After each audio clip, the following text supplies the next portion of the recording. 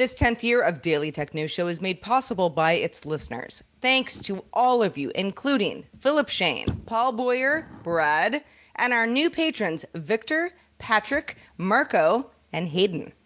On this episode of DTNS, X changes how articles are shared on its platform, BlackBerry enters yet a new frontier, and Dr. Niki Ackermans is here to explain quantum dots.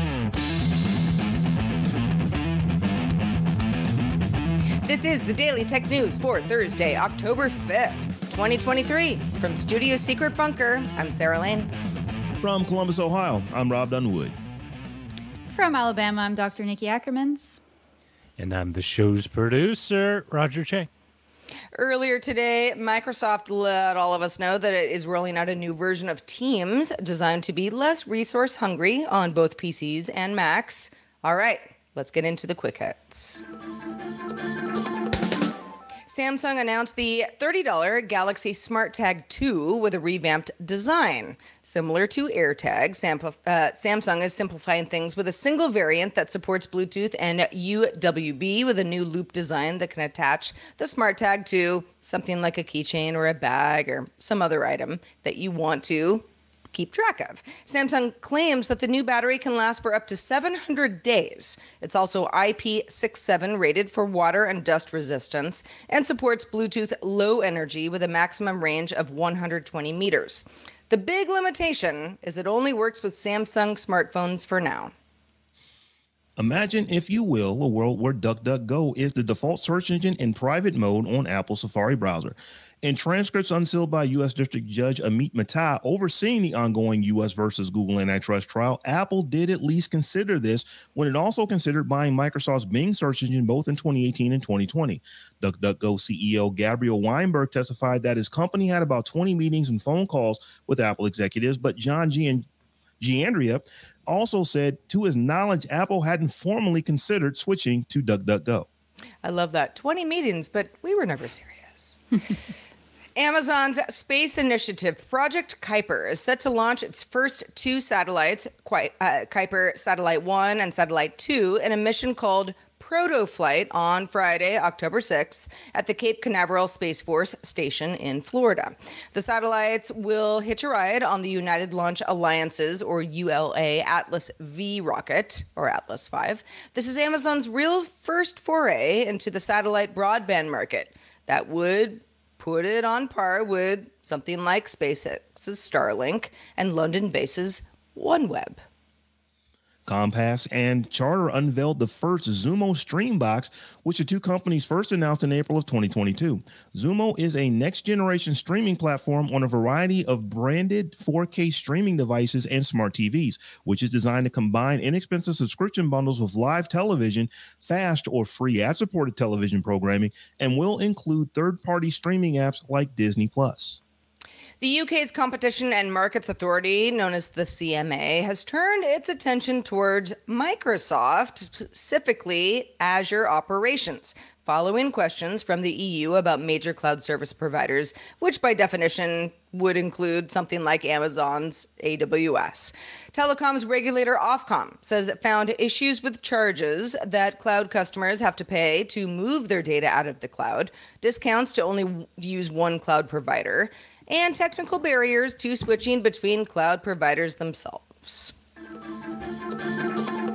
All right, those were the quick hits. Let's talk a little bit more about X. Rob, what's the latest? Well, yeah, on stage at Vox Media's Code Conference last week, X CEO Linda Yaccarino said that 1,500 brands returned to the platform over the past 12 weeks, and that 90% of the top 100 advertisers that stepped away after Elon Musk purchased what was then called Twitter are back on the platform.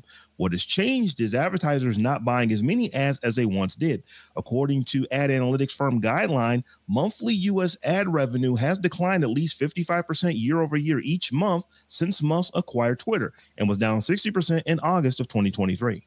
I mean, that probably speaks to a lot of the reasons that, Twitter is at least experimenting with different revenue models. But here's what's getting the lion's share of attention today. As previously indicated, it would do, so it wasn't a huge surprise.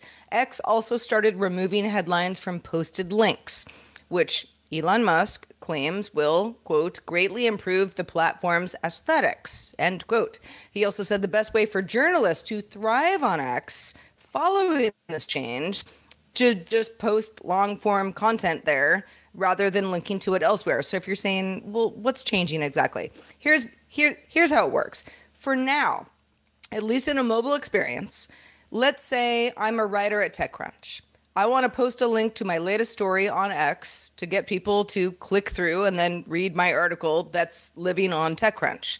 What you used to see from me would be a tweet including a featured image, a headline, a brief description of the story by way of Twitter cards. They've existed for some time. You can see them embedded all over the internet, not just on Twitter itself.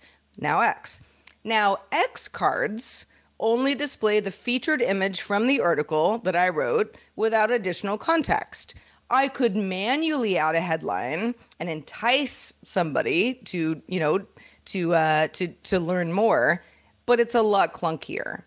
The real question here, I think, is whether or not people are going to actually do this, or if people are going to use X less as a way to drive clicks. Now, Rob, let's start with you. Does this anger you? Does this bother you? What do you think? It doesn't anger me, but I question, is this truly for aesthetics, or is it because, well, we know that the more time people spend on our platform, the more money we can ultimately make. So let's up the character count from, 250 to 25,000 or so, and see if we can get all those reporters to actually write their reporters, not at their newspapers, but to write their content right here on our platform, so we can keep all of the users that stuck around for us right here on the platform. That's kind of what I think is going on. Whether it will work or not, we don't know. I'm still on Twitter. I would have to see how Twitter. I'm still on X. I would have to see how this works. I don't know that it would make me that I would change how I actually view content there, but it may make me change how I post content there if I don't feel like people are going to be able to see my content and then come and link to it, because I don't necessarily try to build content on social media platforms. I try to use social media to get people to my content elsewhere. So I understand why Twitter's doing it. I don't know how this is going to work. We have to see how it will play out. Yeah, I mean, even the long form content, the way that it has worked on Twitter, now X, was, what we would call a thread, right? I mean, to the point where people now add the thread emoji, like, okay, buckle up, everybody. I'm going to tell you a big old story. And there might be, 20 tweets or more, as part of the story. That has always been clunky in and of itself. But that was sort of the fun of the Twitter thread. Niki, clearly Twitter cares more than just aesthetics at this point. But does this change feel like it impacts you or anybody that you know? Sure. This, as with every new development from Twitter/X in the recent times, makes me just sigh. I feel like it's not to make a joke, but like the X that you can't stop checking on. Like, you want to leave, but you can't, because there's still kind of stuff happening there. This is a good metaphor. I'm just stretching it all the way. Yeah. Gosh, it really is.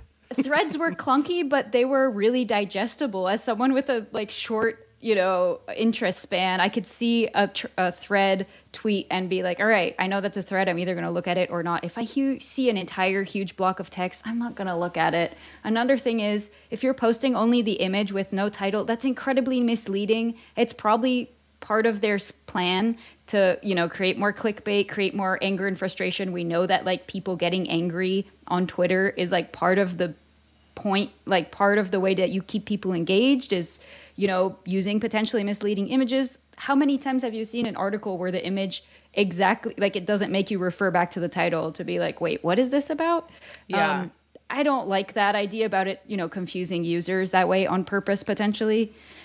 I don't know. I feel like everything they do is just like, oh, come on.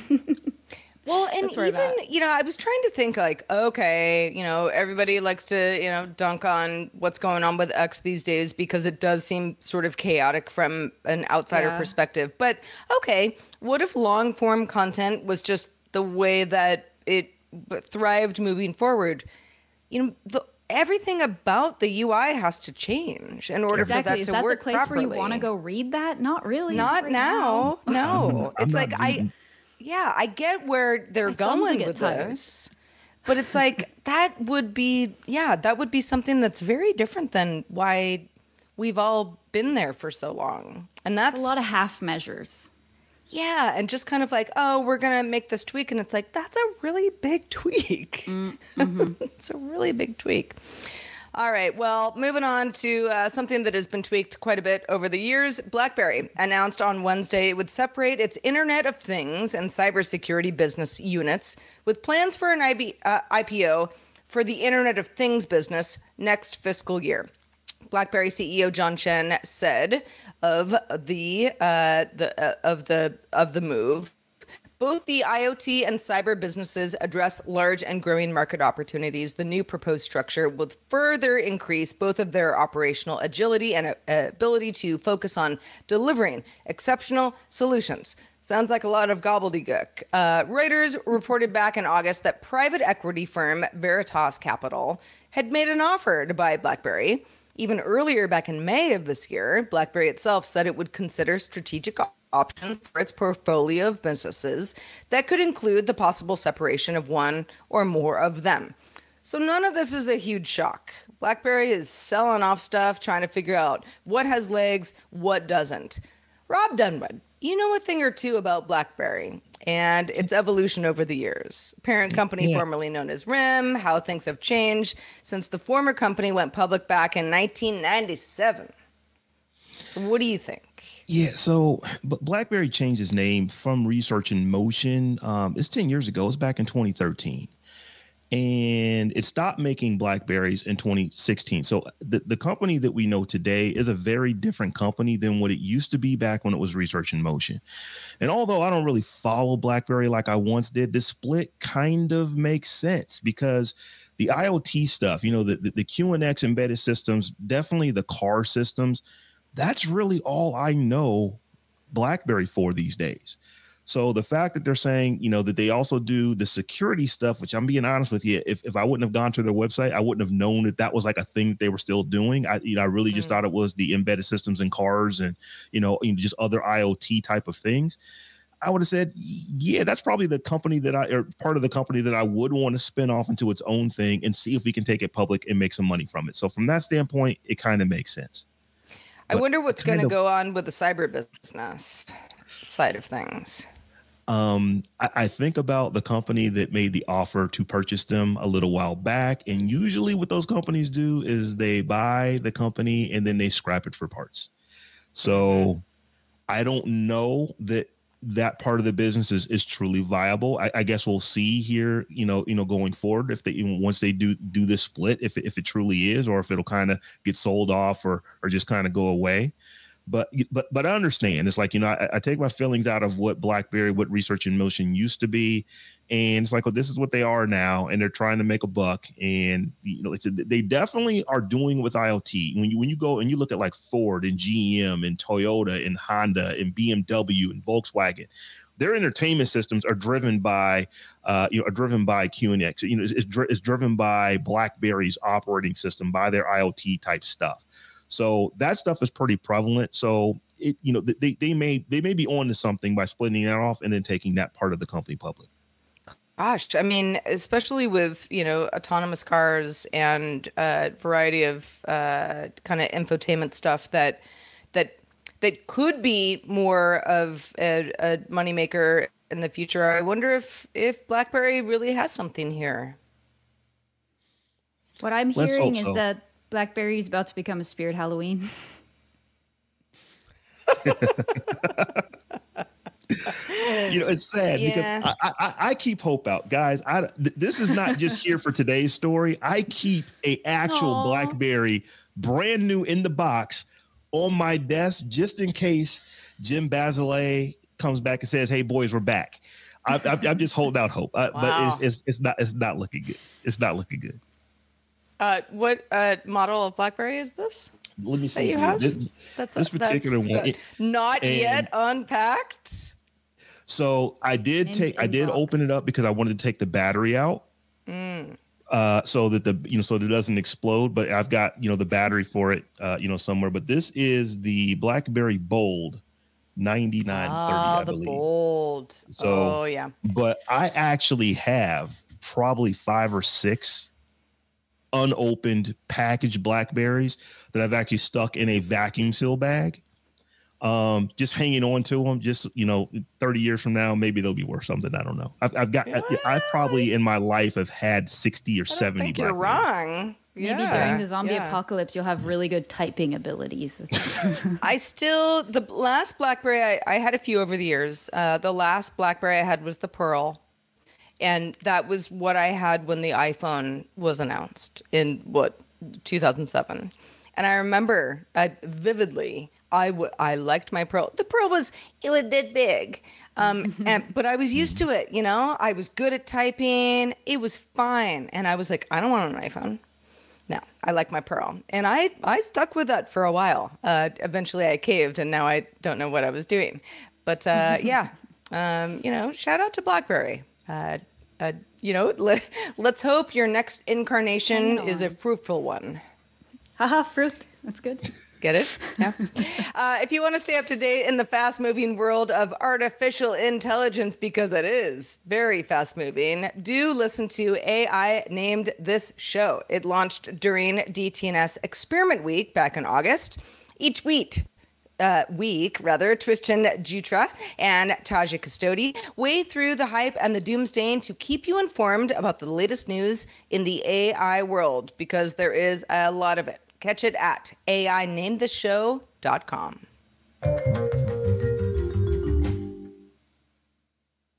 All right, Niki, we talked very briefly on yesterday's show about a new Nobel Prize that was awarded for chemistry. It was awarded to Monji G. Bawendi, Louis E. Bruce, and Alexei I. Ekimov for the discovery and synthesis of quantum dots.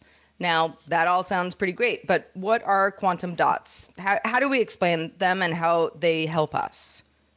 Yes, I'm so excited to do a Nobel Prize rundown. This is going to be fun. All right, I'll start with the quantum dots. So they are basically very, very tiny crystals, only a few dozen atomic diameters wide, and they have a very highly tunable optical and electronic properties that you can use in the field of nanotechnology and a fairly important contribution.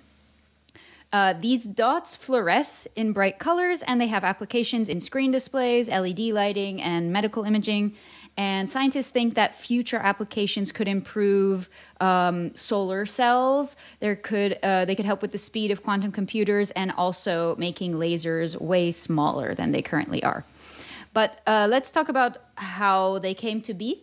So physicists actually theorized about the existence of these quantum dots in the 1930s, and they thought that these tiny crystals, the millionth the size of a pinhead, they act like a box around electrons and they compress their wavelengths. So a smaller box would compress the wavelength smaller, and this then would emit a bluer light because of the shorter wavelength, and a larger box would have a larger wavelength and emit a more yellow light.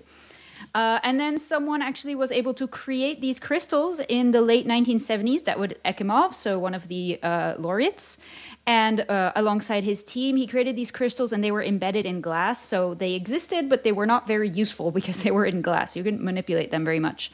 But then in a few years later, after that, another one of the current laureates, Bruce, and his lab were able to suspend them in a solution, so making them a little bit more manipulable.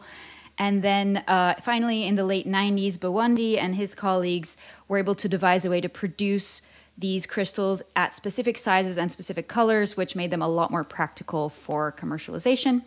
So today, around 8% of the world's TV's market uses quantum dots to add spectacular color to their screens.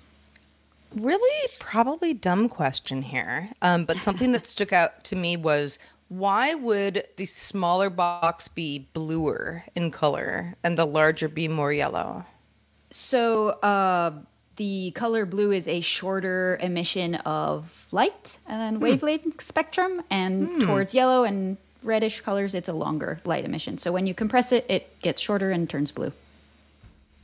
Quickly put. So, Dr. Niki, the 2023 Nobel Prize in Physiology or Medicine was awarded jointly to Caitlin Carrico and Drew Weissman for their discoveries concerning base modifications that enable the development of effective mRNA vaccines against COVID-19.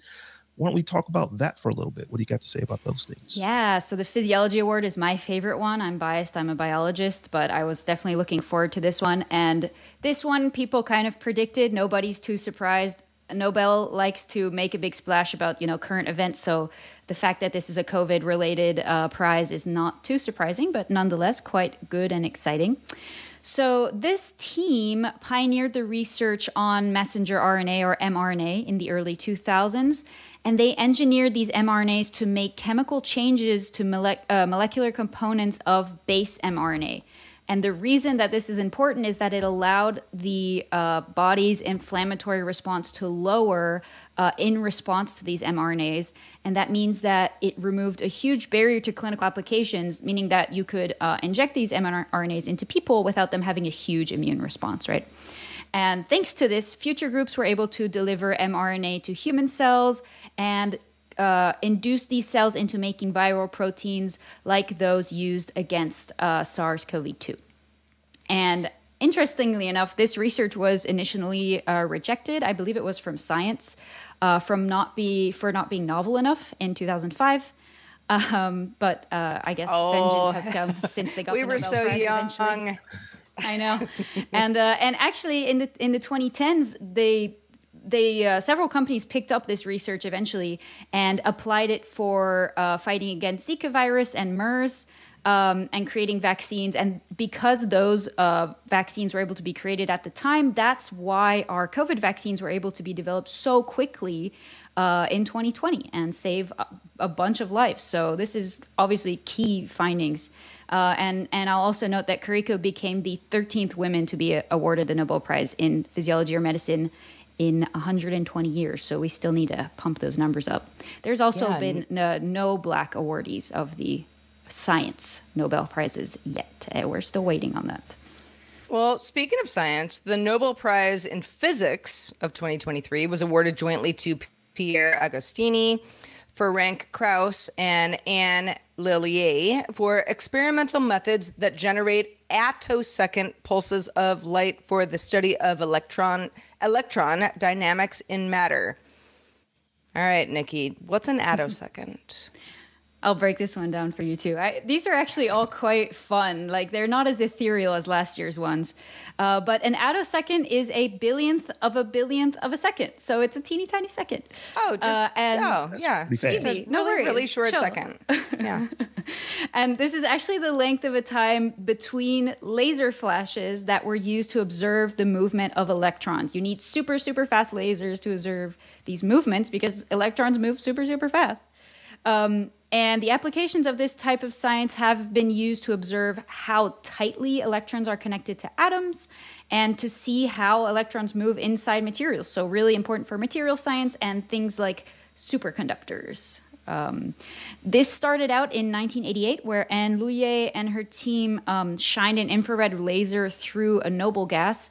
And this was kind of fortuitous finding, and they found out that it emitted UV light at super high frequencies. And when they overlapped these frequencies, they were able to at least hypothesize that it was creating attosecond pulses. And this was confirmed by Agostini, the other laureate, in 2001.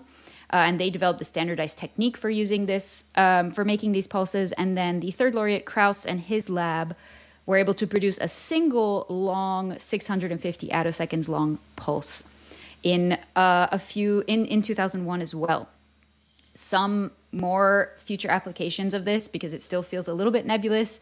Like I said, it has applications with superconductor materials, as well as potentially fingerprinting disease markers in blood molecules.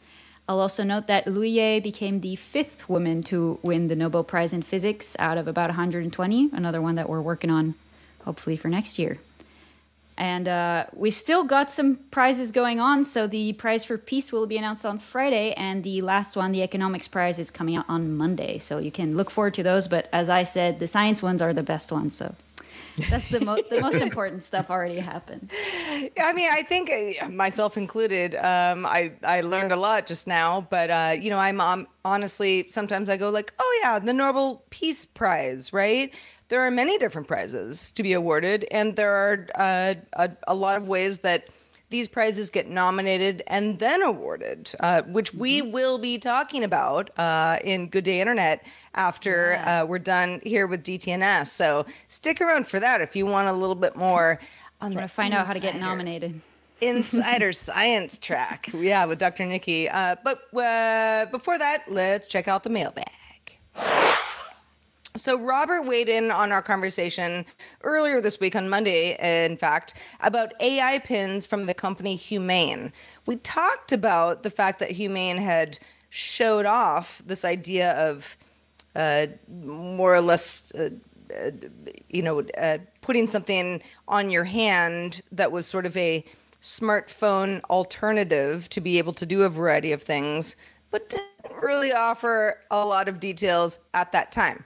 Okay, so here's what Robert says. If these pin or roaches are going to be screenless, I could see them replacing something like the iPhone or iPad device that is used by museums for location-based tour guides. Assuming they're smart enough to use the location-based Bluetooth dots, somebody would wander a site or exhibit, perhaps point these devices at a QR code, use the location-based tech to trigger information about the exhibit. These devices should be quite cheaper without having to have a screen and less likely to need repairs. I think that's actually a pretty good use case for this. Something there. I always have my hands full when I'm in the museum. I've got like my latte, my cookie, and I don't know how I would where I would project that, but I'm down for more technology in museums. I mean, if it was something you were wearing rather than something you were holding, I could see that being it's projecting it like like from your lapel type thing. This is again just Robert sort of pontificating on use cases. Humane probably has something beyond museums going on as far as what it would like us all to do. But yeah, a little bit. It seems a little bit more real than it did, at the original announcement. Well, Dr. Niki, you're not going anywhere because we are going to talk more about the Nobel Prizes after DTNS wraps up on GDI. But for now, let folks know where they can keep up with the rest of your work. Absolutely. So it's just my name everywhere. I'm at NicoleAckermans.com on my website where I've got updates about my research and all that. And I'm Ackermans Nicole on X and NicoleAckermans.bluesky.social. Blue Sky. I still can't say it right. I like Bluesky better. It looks like Bluesky. It does look like that, doesn't it? Bsky. Yeah. BSKY. Yeah. Good stuff. We are so thrilled to have you here with us, as always, talk about some science stuff. We're going to be doing it more often. So I'm glad you're back from vacay. Yay. So patrons, stick around for the extended show, Good Day Internet. We're going to talk more about Nobel Prizes, how they get nominated, how they get decided, and all the drama that happens in between. Indeed. But just a reminder, you can catch DTNS live Monday through Friday. We do it at 4 p.m. Eastern. That's 2000 UTC. You can find out more at dailytechnewsshow.com/live. And we'll be back tomorrow doing it all again with Andrea Jones-Rooy joining us. Don't miss it. Talk to you then.